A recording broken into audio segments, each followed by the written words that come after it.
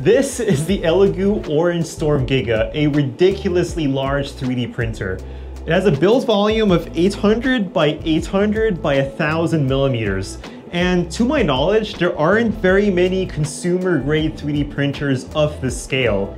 So with a big 3D printer comes big responsibilities, big challenges, and big advantages. We're gonna go over all of it today, so settle in as I walk you through the experience of owning the Elegoo Orange Storm Giga. Before we begin, I just want to say that this review of the Elegoo Orange Storm Giga is going to revolve around my experience of the 3D printer. A lot of other YouTubers have also gotten this printer and have had varying degrees of success using it. For example, I know Joel, the 3D printing nerd, got this printer as well, and he's had catastrophic failures with it, whereas I've had a relatively good time with it. So I'll also link some other reviews in the description if you want to see other people's experience with the Elegoo Orange Storm Giga. So this printer was originally released on Kickstarter, and people who backed the Kickstarter will probably be getting their printer in April or May. I got early access to this 3D printer because Elegoo is sponsoring this video. They sent me this printer for free.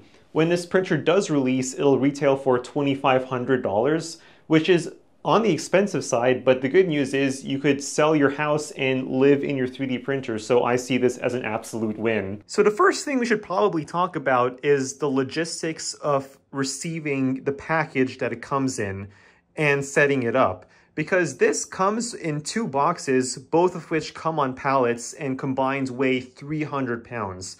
So if you live in an apartment or condo that is up a flight of stairs, or if you have a small house and not much space, you're going to want to think carefully of why you would want this printer. Whatever room you put it in turns into the 3D printer room. This used to be my office, but now I call it the 3D printer room because there is an enormous 3D printer inside it. The way I put together this 3D printer was my wife and I opened the boxes and carried it piece by piece upstairs, which took a long time, but it saved us from breaking our backs. And then it took us an hour and a half to assemble it on stream. It's possible to do it on your own, but Uncle Jesse wouldn't recommend doing it. So here's one thing I'm worried about. Imagine this cube is the Elegoo Orange Storm Giga. Because it's so big, it'll deform pretty easily. If you were to lean on it, it could bend around like this. And if your floor is uneven, you could warp the bottom of the printer, potentially throwing off your bed leveling.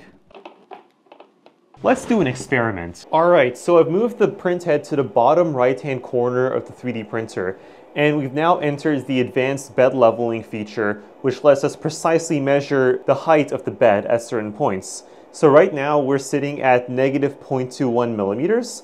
Let's see what happens when I put a roll of tape underneath the foot of the 3D printer. So let's remeasure that. We've now gone down by quite a bit, or actually gone up technically. We're at negative 0.14. And let me take that roll of tape back out and see if we go back to where we were before. Now let's remeasure. We're pretty much back to where we were in the beginning. So if you ever were to move your 3D printer, you'd have to re-level it every single time you moved it. I've heard lots of other creators talking about putting the printer on casters so it could be moved around easily. But keep in mind, if your floor is not even, moving the printer around will warp the build plate. So let's talk about some 3D prints, starting off with some Benchies. This first Benchie was made using a 0.6 millimeter nozzle and a brim bed adhesion. That's why you see this sharp, unfinished edge to the first layer over here. But if you were to look carefully at this, you'll see there's a whole bunch of artifacts horizontally on it.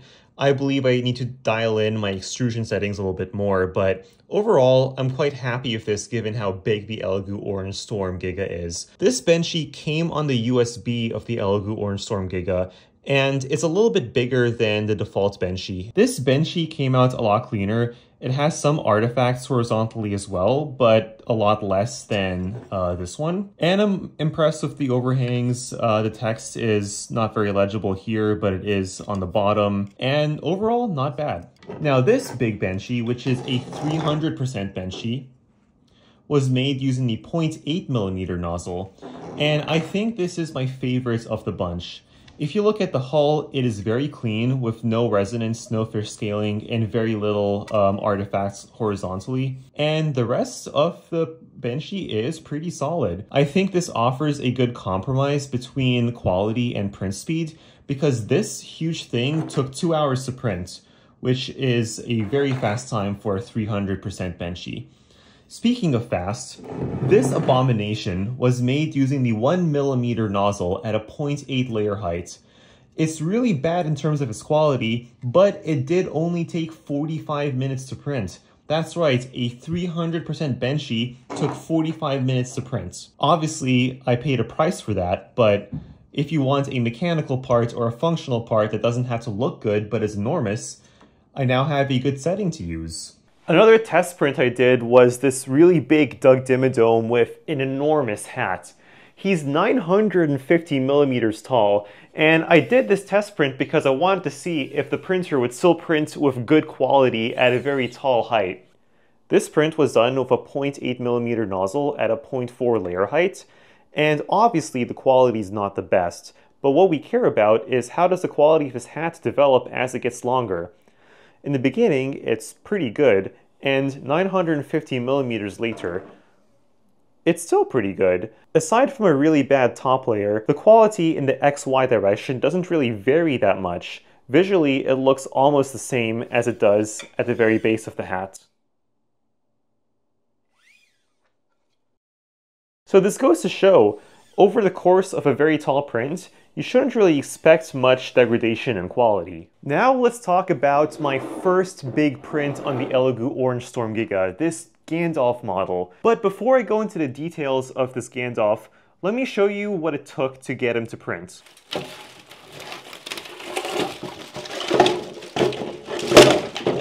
I ran into almost every type of error under the sun while trying to get this Gandalf model to work. Some of it was my fault, and some of it I don't think was my fault. If you look carefully, you'll notice that I printed Gandalf in several parts and attached them together with glue. The first problem I ran into was with his legs.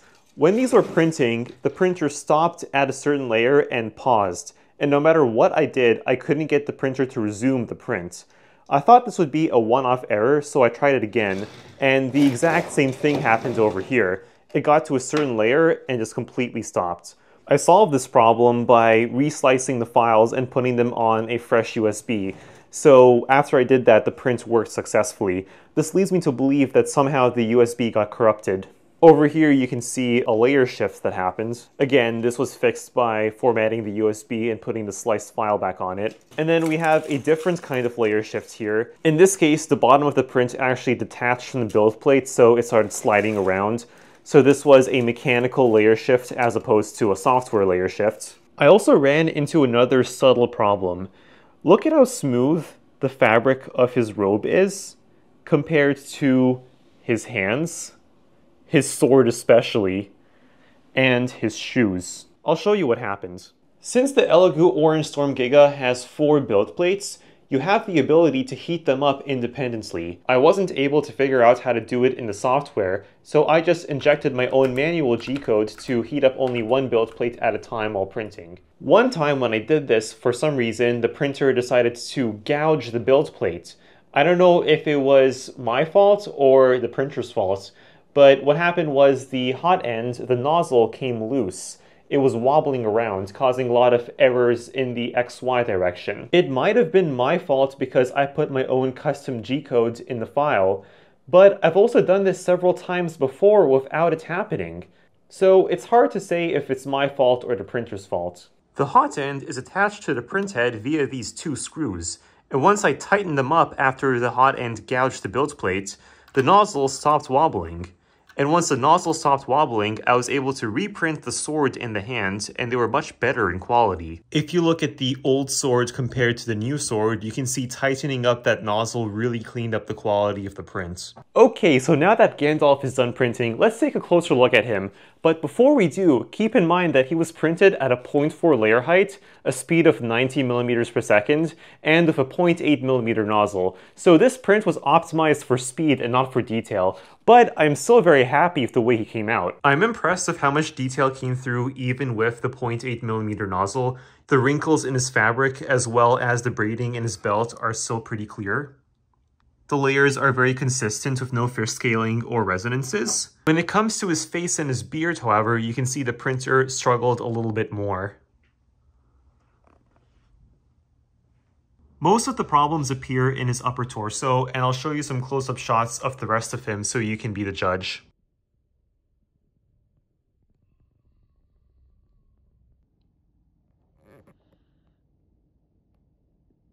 This pattern isn't fish scaling, it's an intentional pattern in the model. I'm going to share some thoughts with you while I'm sitting inside the 3D printer. And no, this isn't bad for it. I've done this before and the bed has been totally fine. The first rhetorical question I have for Elegoo is, who is this printer for?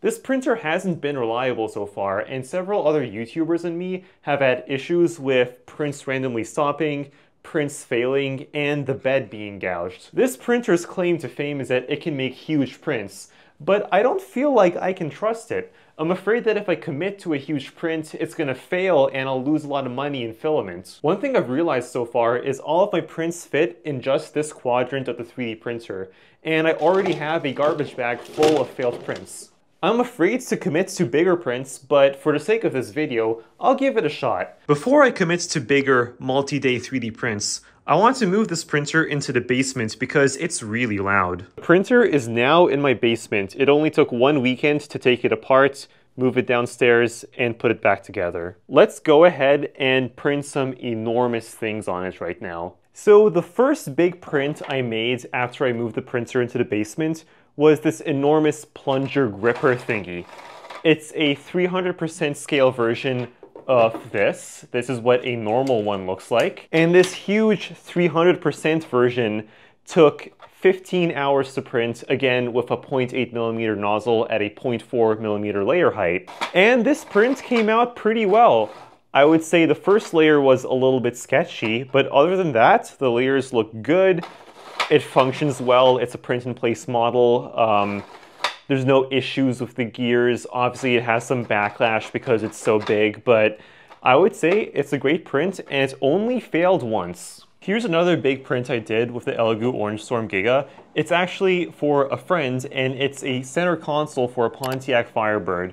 This took about 30 hours to print, and it took me 3 tries to get it right, mainly because I was printing it with PETG. I used a bed temperature of 90 degrees Celsius for this print, and because of that, the printer was drawing 1200 watts while printing. Like I said, it took 3 tries to get this right, and I'll show you some of my failed attempts. So for my first attempt, I used a grid support pattern on the center console, and this was a very bad idea because as PETG cools, it shrinks.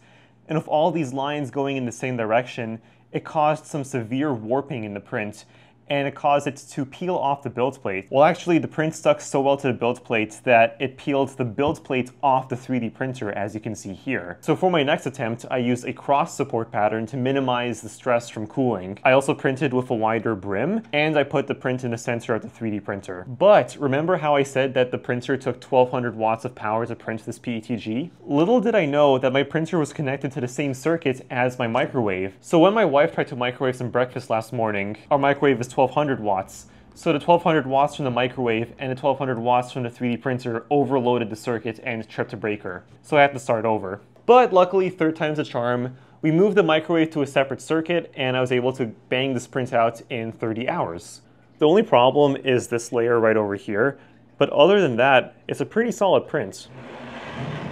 I think it'll make a good center console for a Pontiac Firebird.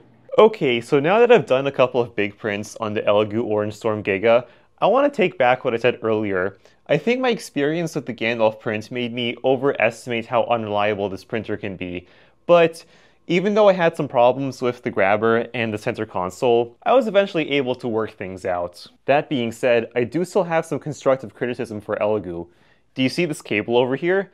It's permanently attached to the tablet, so if this cable was to break, you'd have to replace both the cable and the tablet. Now I have 3 cats, and they love chewing through cables. So if my cats were to bite through this cable, I would have to replace the cable and the screen at the same time. Also, this emergency stop button isn't actually an emergency stop.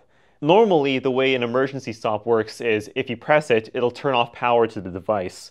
But in this case, the emergency stop button simply resets the firmware of the printer. I wasn't there when it happened, but my wife claims that when she was using the print head kept moving even after she pressed the emergency stop button. Also, when I first got this printer, I thought it was dead on arrival because when I flipped the power button, nothing happened.